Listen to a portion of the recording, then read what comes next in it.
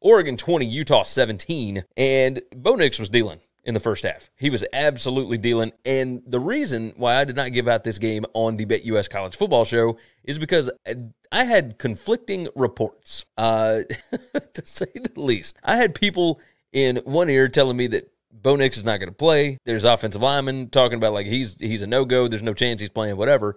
And then there were other people saying, yeah, like he's a little hurt, he's a little dinged up, but like he's going to go. Like, are you serious? It's a senior year. It's senior night. Like, of course he's going to play. Like, this is basically to get to the Pac-12 championship game. He's going to play. So I'm going back and forth because this team, like Ty Thompson, has not gotten any rep. Who knows what to make of this? But, man, they come out and they are up 17-3 at the half. And I'm watching this game just going, I cannot believe it. And I did personally bet Oregon minus 2.5 when it came out on Sunday night. But I didn't give it out on the show, and that's what I really, keep track of because that's my job. That's what I do. I give out the picks to you guys. But I didn't feel confident enough by the time we got to the game on Wednesday. So regardless, Bo Nix came out and was dealing, just dealing. And then you get out of halftime and, the Ducks are up 17-3. You're thinking, all right, Autzen late. This one's going to be rough for Utah to be able to get back in this thing. And Oregon hands them that fumble. Hands it to them. Like it's one play and Utah returns it for 11 yards. Kareem Reed is the guy that returned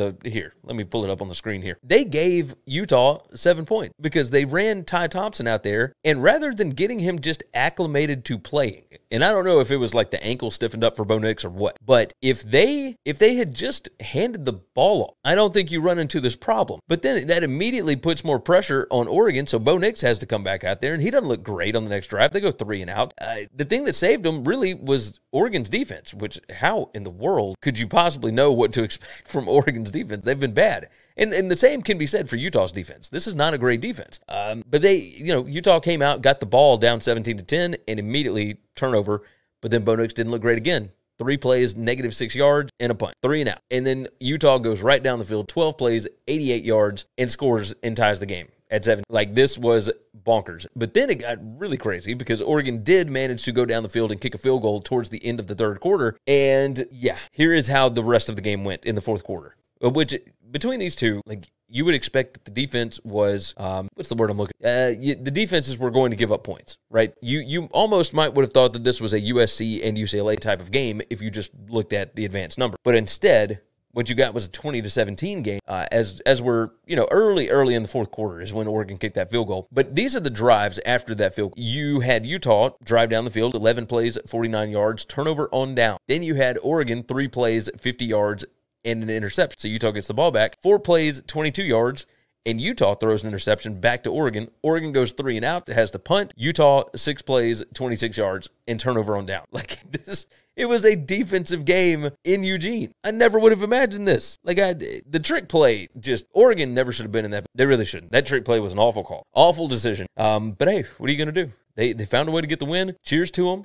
They are now 9-2. Bo Nix goes out with a win, but now they got to go to Corvallis. We'll see what that means. Of course, Oregon State has been looking absolutely fantastic. We're not going to hit on their game today, but man, that team's really good. Jonathan Smith is a heck of a coach. So I hope Dan Lanning and company, Kenny Dillingham, are ready to go again. That makes Washington, Utah, and Oregon State in back-to-back-to-back weeks. And then maybe you get to go play against USC in the Pac-12 title.